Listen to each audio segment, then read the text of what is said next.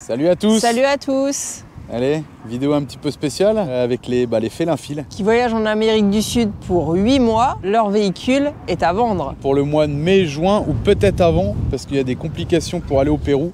Donc le camping-car c'est un Laika sur base Iveco. D'ailleurs il y a un moteur 3 litres et quelques, donc vraiment pas mal. Et c'est un poids lourd. Un petit poids lourd, donc juste le petit permis poids lourd il vous suffit. Roue jumelée, 4,5 tonnes je crois qu'il fait en poids total en charge. Très bien entretenu, parce que pareil ils ont changé les pneus, là ils ont changé les freins, ils ont fait la vidange récemment à Salta. Donc franchement, n'hésitez pas. Hein. Il a pas mal d'options qui sont plutôt pas mal. Et c'est un véhicule qui a 175 000 km actuellement. Et il leur reste 4-5 mois de voyage, quoi. Si jamais le camping-car n'est pas vendu sur le sol américain, il sera ensuite en vente en Europe. D'ailleurs, vous connaissez les Félins filent, vous avez vu passer dans quelques vidéos. Nous, c'est une famille avec qui on a super bien accroché, on est toujours en contact. Vraiment cool. N'oubliez pas les 5% pour la vente au XTGFAMILY, pour favor.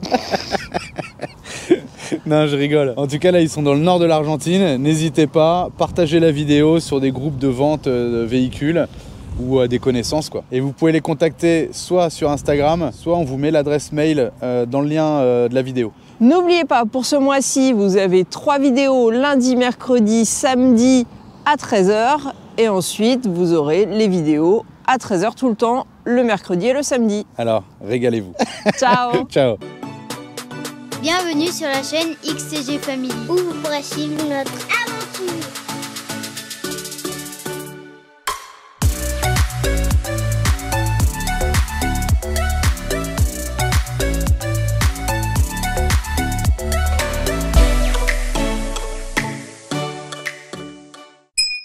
Coucou, on est les Félins filent. Alors la famille, il y a qui dans la famille? Tu t'appelles comment? T'as quel âge? 3 ans. Je m'appelle Martin et j'ai 6 ans. Et moi c'est Émilie, j'ai 36 ans. Raphaël, 35 ans. Nous sommes les Félins filent qui voyagent en Amérique du Sud. Avec Patoche, avec le camping-car. 8 mois. Pendant 8 mois, exactement. Pourquoi les Félins filent? Parce que j'adore les félins et maman elle s'appelle Colin et papa Félix. Du coup, c'est un mélange de Félix et Colin, les félins et les Félins filent. En Amérique du Sud. Là c'est Martin, là c'est maman, là c'est papa, là c'est Com. Et le blanc c'est le camping-car. Patoche. Parle-nous un peu de ton véhicule. Je vous présente Patoche ou Patoché pour les intimes. Donc c'est notre petit camping-car qui nous suit pour tout notre périple en Amérique du Sud. Donc comme vous pouvez voir, c'est un Laika, un Creos 3002, donc avec un moteur Iveco. C'est un 3 litres, un 35C17, 180 chevaux, donc c'est pas mal parce qu'on est sur un modèle poids lourd. Donc on est au-delà des 3,5 tonnes, on est plutôt à 4,2 tonnes, 4,3 tonnes. Alors je vais vous faire une petite présentation, on va faire le tour du camping-car. Donc ici pour commencer, on a la trappe qui nous permet de mettre des bouteilles de gaz.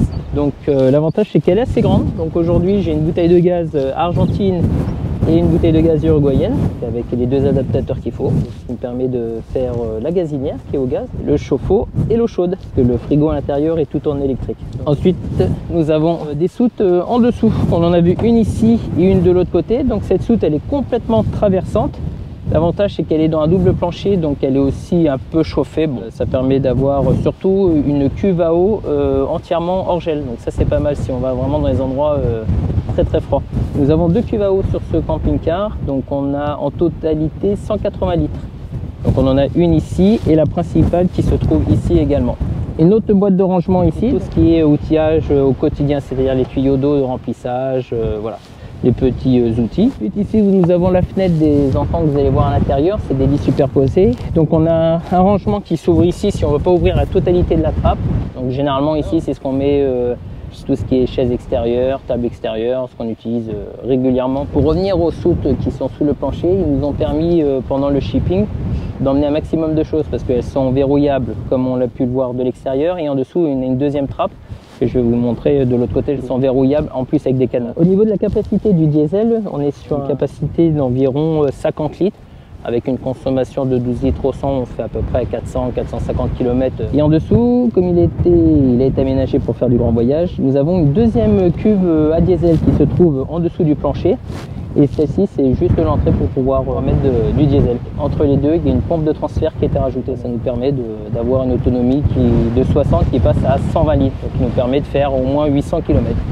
Et en dessous là-bas, j'ai un tiroir avec un compartiment pour mettre en plus une jerrycan descente.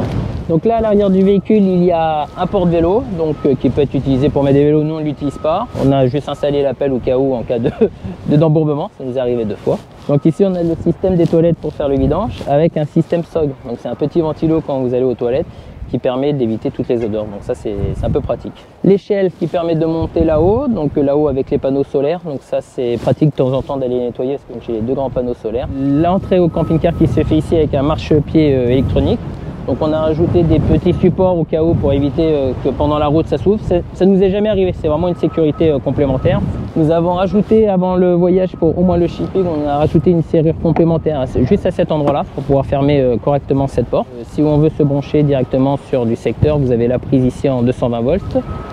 Ici vous avez une sortie d'évacuation en eau grise qui se fait ici. Derrière cette trappe se trouve tout le système de chauffage, ce qu'on appelle le trouma, qui nous permet d'avoir l'eau chaude et le chauffage. Le petit plus de ce trouma pour nous, il émet un peu de chaleur.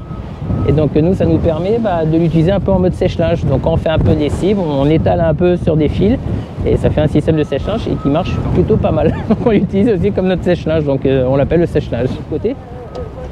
Donc comme je vous l'ai dit tout à l'heure, on a le système qui permet de verrouiller depuis l'extérieur. Et on a rajouté ces petits crochets qui nous permettent justement de mettre des cadenas complémentaires de part et d'autre. Donc pendant le voyage, on avait mis un maximum de choses là-dedans et ce qui nous a permis de voyager sereinement et de laisser le camping-car complètement vide pendant le shipping.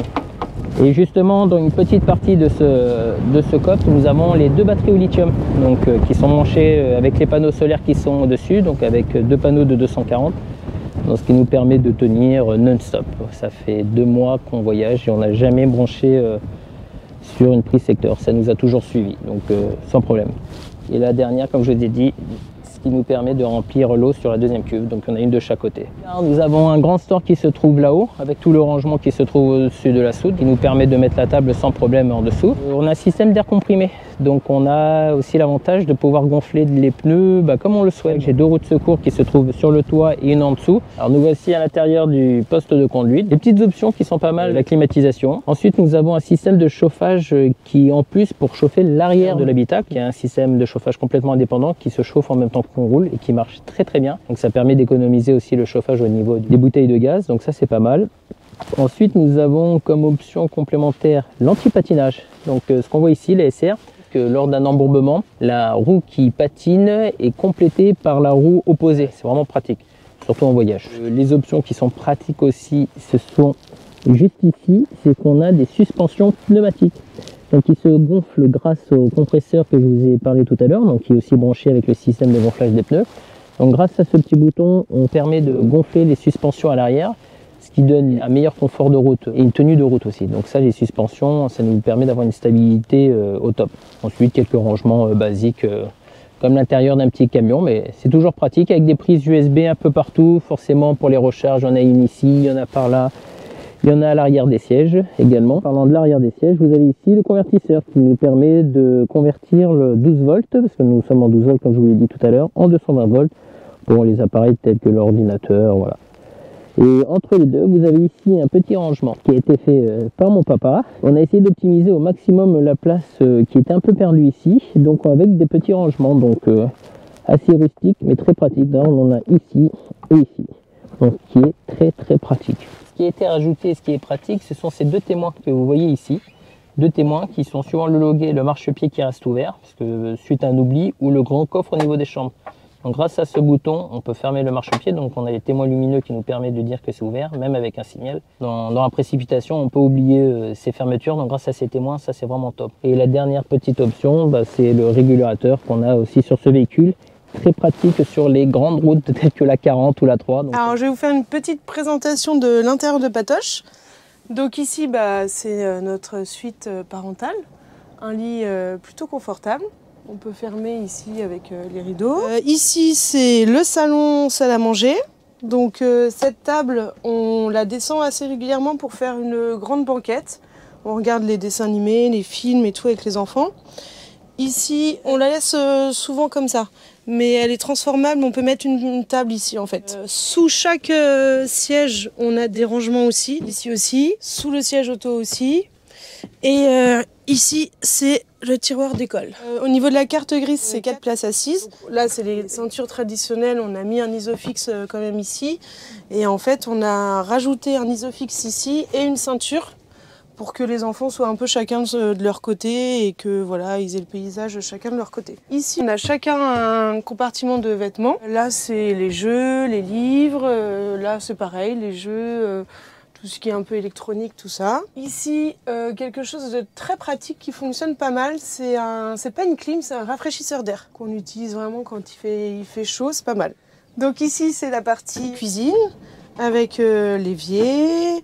On a un four avec grill, les 4 plaques, un frigo qui fonctionne à l'électricité. Là, le garde-manger, quand on ouvre, quelque chose de très pratique. Dès qu'on ouvre, en fait, on a la lumière qui s'allume. Ici, c'est tout ce qui est couvert. Et puis Raphaël a rajouté ça parce que ça se cassait toujours la figure, plutôt pratique, quoi. Puis, là, c'est des rangements supplémentaires. On a une petite hotte, des rangements supplémentaires aussi ici.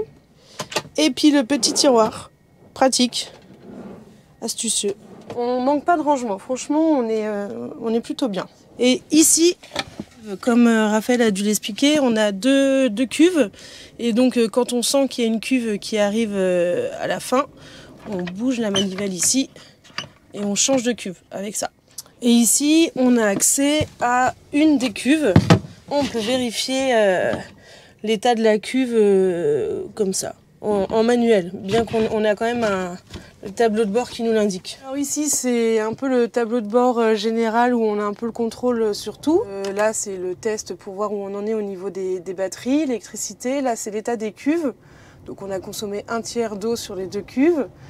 Voilà, là c'est la petite lumière extérieure qui nous l'indique là. Là, avec ça, on coupe ou on allume la pompe à eau. Ici, on contrôle le chauffage. Donc soit on met que le chauffage, soit on chauffe que l'eau, ou eau et chauffage de l'habitacle, quoi. Il y a un thermostat ici et on peut le programmer. Un rangement avec aussi une lumière qui se détecte. Bien pratique, c'est là où on met tous nos manteaux, le balai, etc., les chaussures. Ici, gros rangement aussi, il y a la pharmacie là-dedans et là, un gros rangement supplémentaire qui est bien profond, on range pas mal de trucs dedans. Alors, ici, c'est la chambre des enfants, chacun a sa chambre, Martin dort là-haut. On a fabriqué, avant de partir, des coffres dans chacune des chambres où ils ont 2 tiroirs chacun. Ils mettent leurs jeux, leurs livres, les photos, les doudous et Com dort en bas et il a exactement la même chose. L'échelle, ici, qui est aimanté. On a aussi un système qu'on a mis sous le matelas. Ça, c'est le système de filet. Donc Martin, on l'utilise pas trop, mais comme on l'a rangé, mais on l'utilise quand même pour éviter qu'il tombe la nuit. Et après, ils ont leur intimité aussi s'ils veulent en fermant le rideau. Et on arrive à la salle de bain. Donc salle de bain avec cabine de douche, plutôt confortable, quoi. Avec des rangements aussi. Donc toilette, en fait, c'est une cassette qu'on vide assez régulièrement. Donc voilà, là c'est des rangements là-haut. Voilà. Le petit truc là, c'est notre machine à laver. Ça, c'est un bidon. Du coup, il y a des vêtements là. On a profité du ripio pour que ça simule un petit peu l'effet de tambour de la machine à laver. Mais du coup, en roulant, on met les vêtements là-dedans, la lessive, et puis voilà. C'est plutôt efficace, faut pas être trop regardant, mais ça dépanne quand même pas mal. Et là, sur chaque fenêtre, partout, on a un rideau occultant qui est efficace. On se retrouve vraiment dans le noir. Et on a une moustiquaire aussi à chaque fenêtre. On en a aussi ici. Là, hop. Là, et puis moustiquaire aussi. Donc c'est des lanterneaux, celui-ci il s'ouvre avec une petite manivelle. Celui-ci c'est plus manuel comme ça. Et voilà, Martin aussi a un petit lanterneau. On en a au-dessus de la capucine aussi, qui est électrique celui-ci. On appuie sur le bouton noir et du coup ça s'ouvre. Oui, le voyage, ça fait un petit moment qu'on l'a en tête. Ça fait, moi, c'est depuis toujours en fait que je voulais faire le tour du monde et voyager. Donc, il fallait que ça mûrisse chez Raphaël. Et puis, On a quand même pas mal voyagé un petit peu en oui, sac à dos. on a voyagé en sac à dos. Et puis, on a eu le déclic avec des copains qui sont partis aussi comme ça et qui nous ont dit, mais on n'a pas besoin d'être milliardaire pour pouvoir partir. Donc ils nous ont fait un business plan en imaginant les choses et tout. Et ils ont ouvert une porte qui pour nous était complètement murée. Donc on a réfléchi à ce projet. Donc on a commencé à vraiment se pencher dessus en 2019. C'est ça. Avant la pandémie. Et puis après, c'était parti quoi. Donc on avait pris la décision, 3 semaines après, on avait acheté le camping-car. C'est une belle opportunité d'avoir ce modèle qui est un peu recherché des grands voyageurs, qui soit assez costaud, de ces 4,5 tonnes. Donc voilà, c'était pour ça. On a sauté sur l'occasion. Et dans l'idée de partir en 2021. Qui a été décalé en 2022. Ouais, on a décalé en 2022. La frontière est encore fébrile sur l'ouverture. On est parti en septembre 2022 pour 8 mois. 8 mois, on va dire jusqu'à mai-juin. Mai-juin, voilà. Voilà, on n'a pas de date. On a un mois de retour, on va dire 2 mois de retour, mai-juin, qui ne sont pas arrêtés. Voilà. Et voilà, pour l'instant. Mais on rentre quand même. On va rentrer parce qu'on a laissé derrière nous quand même notre chien, parce qu'on n'a pas pu l'emmener malheureusement, qui est gardé par mes parents. Et c'est surtout qu'on a encore notre maison. Donc cette maison qui est actuellement en location, ce qui nous permet également de pouvoir voyager.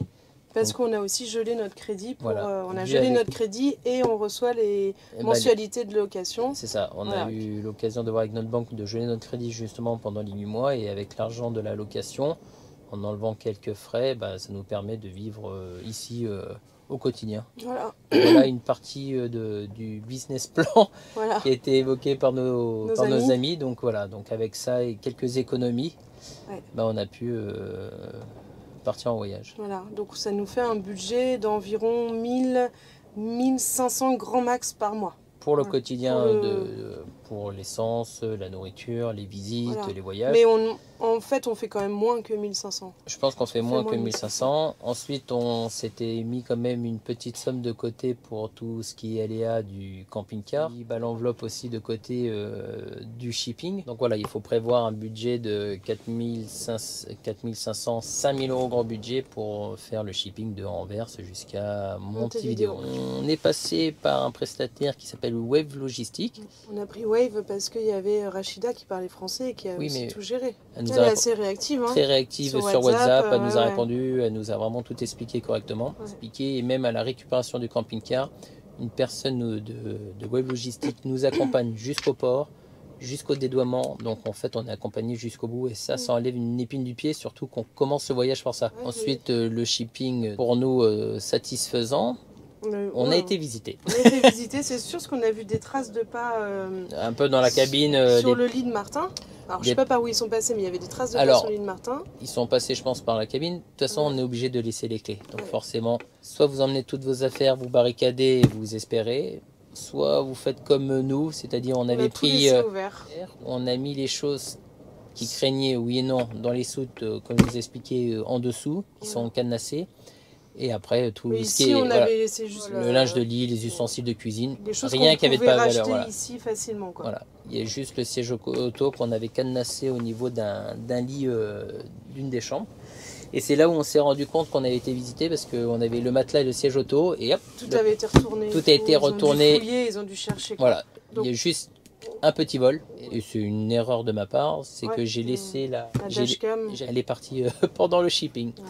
C'est le seul vol, mais c'est un Il n'y a pas eu de dégradation. Dans le contrat avec Wave, on avait convenu qu'on voulait que le camping-car arrive avant nous. Parce qu'on a vu des expériences où le bateau avait du retard, où les voyageurs l'ont attendu 3 semaines. Donc nous, en fait, on avait pris 1 mois de gardiennage, où du coup, il était en sécurité. C'est Patoche qui nous a attendus et pas l'inverse. Et on a fait aussi ça. L'idée, c'était de voir avec Rachida s'il y avait eu des dégradations, notamment les lanternaux, tout ça.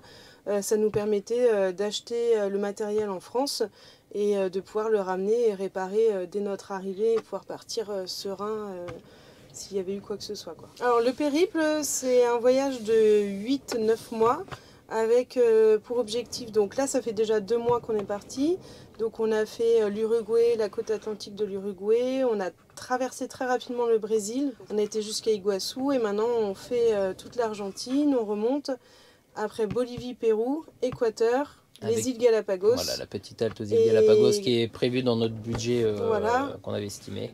Et la Colombie. Donc tout ça en 8-9 mois. On ne veut pas non plus tracer pour faire tout. On veut prendre le temps de voir et de profiter des lieux, quoi. Donc il y a des jours de route, mais il y a des moments où on va essayer de se poser calmement. Donc, pour ça que la fin du voyage se fera Équateur-Colombie, d'où la vente de notre camping-car à ce moment-là. Alors l'école, Martin est en CP. Du coup, ça se fait plutôt bien, on se concentre... On avait une crainte à ce niveau-là. On avait une crainte puisque c'est l'apprentissage de la lecture. Plutôt bien. Et puis donc, on se concentre essentiellement sur maths français. La maîtresse, j'ai bien discuté avec elle avant de partir. L'avantage, c'est que je voulais qu'il fasse une rentrée et avoir un contact avec la maîtresse, qu'elle me guide sur les manuels à acheter. Elle a créé un petit partenariat avec ses camarades de classe où tous les vendredis, elle parle du voyage de Donc Martin envoie des petites vidéos, explique ce qu'il voit, la faune, la flore, et elle enchérit sur ses vidéos pour apprendre d'autres choses. Voilà. Et pas forcément à l'école tous les jours. C'est plutôt irrégulier. C'est irrégulier, mais l'avantage c'est que Martin demande... Il n'est pas réticent à faire. Voilà, il n'est pas réticent. Donc voilà, on préfère faire un petit peu de temps en temps, mais que ça soit utile que essayer de faire tous les jours. Et que voilà. Comme lui, il est en petite section, c'est plus facile pour lui, quoi. On est dans le jeu, quoi. Pour l'instant, lui, son école, c'est la découverte du monde. C'est ça, c'est ça. Alors, ça fait 2 mois maintenant, exactement 2 mois qu'on est là, avec 2 mois. Pas mal de temps en Argentine. Avec des très bons moments. Et aussi, des très bons moments comme des moins bons moments, mais c'est le voyage, hein. C'est pas que des belles choses à voir. On a un pare-brise de cassé. Un pare-brise, un pet, donc, qui s'est réparé plutôt en 24 heures, c'était réparé, donc voilà. On a eu un embourbissement. C'est notre faute. C'est notre faute. On nous avait bien dit qu'il fallait pas prendre cette route par temps de pluie. Il pleuvait plus depuis 2 jours, mais il avait bien plu avant. On est resté embourbé. Bon, maintenant, ça fait des bons souvenirs. On a laissé la fenêtre de la salle de bain ouverte sur des pistes avec la poussière rouge là. Donc tout est rentré. Bien sûr, on s'en est rendu compte bien après. Donc gros nettoyage. Puis après des petits soucis mécaniques, mais sans méchance. L'avantage, c'est qu'en Argentine, il y a un spécialiste pour chaque. On peut facilement réparer. Et les Argentins sont très très très sympas. Enfin, je veux dire, ils ont un sens de l'hospitalité incroyable. Ouais, exactement. J'ai aimé sentir d'insécurité. Les seuls moments où on roule et qu'on arrive un peu tardivement dans les endroits, on s'embête pas. Ici, ça se fait régulièrement, les voyageurs. On s'arrête dans les stations-service. Alors, c'est pas glamour. C'est pas glamour, mais ça dépanne si on fait 2 journées de route, d'être dans un point qui est très sécurisé. C'est très pratique et ça permet aussi de faire les recharges d'eau. 90% de nos temps, les recharges d'eau se font aux stations-service en même temps que l'essence. Et c'est gratuit, donc ça c'est vraiment top. Et puis les spots, le but c'était vraiment de pouvoir dormir en pleine nature. Donc on évite les campings au maximum. C'est vraiment quand on n'a pas le choix. De temps en temps on le fait s'il y a une piscine et qu'il fait beau pour que les enfants puissent un peu profiter. Voilà. Mais c'est 90% de nos temps c'est...